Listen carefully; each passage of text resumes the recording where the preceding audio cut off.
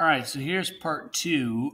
In part one, we figured out how to use a roof pitch and a slope and kind of figure out where your ridge is going to be from the top of the house, carry that down to the front, um, move over to the adjacent side, project that roof pitch from the adjacent side over to the front. And then now what we're going to do is um, give ourselves the information we need to complete the roof plan.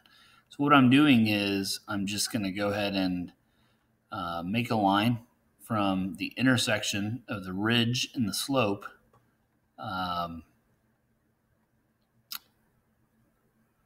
back to that intersection up to the ridge. And this is pretty straightforward. These two lines are not part of the roof. These are just lines to connect me from the roof right here up until the intersection right here. So I need to undo because I don't know what I just did.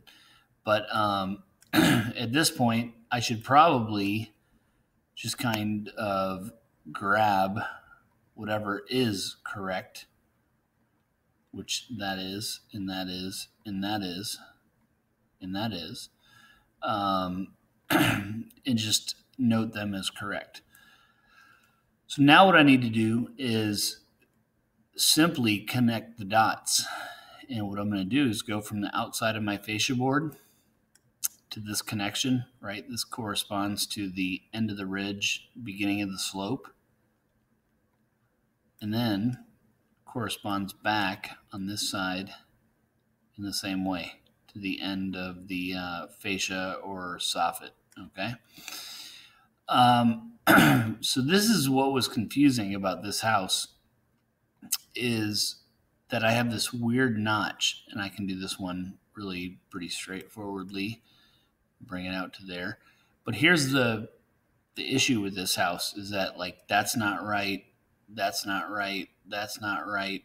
It really needs to be out here in space, okay? And you can see AutoCAD is trying to match it, and that's great.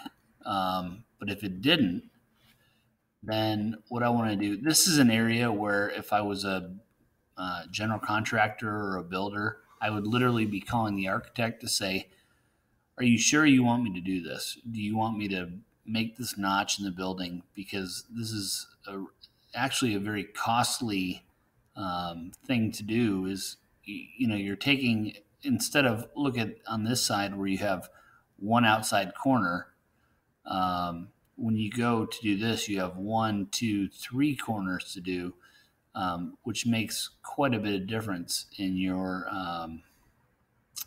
cost in the house.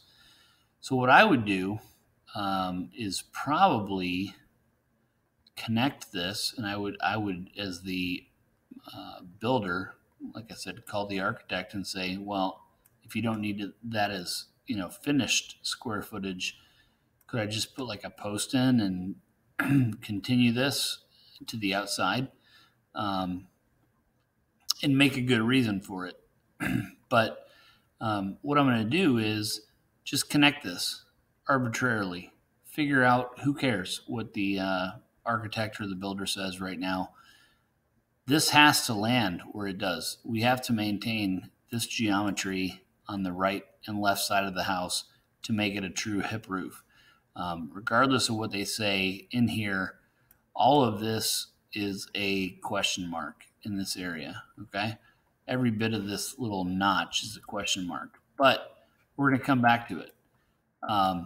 But what we know is that these are now just lines to get us into the place, okay? So those go away.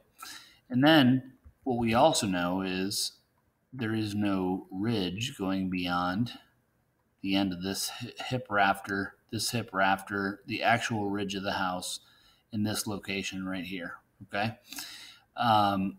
So now we've properly orchestrated at least the main element of the ridge of our home on a roof plan, which is great. And then what we can do is all these little ins and outs. I was really focused right here in this video on this in and out.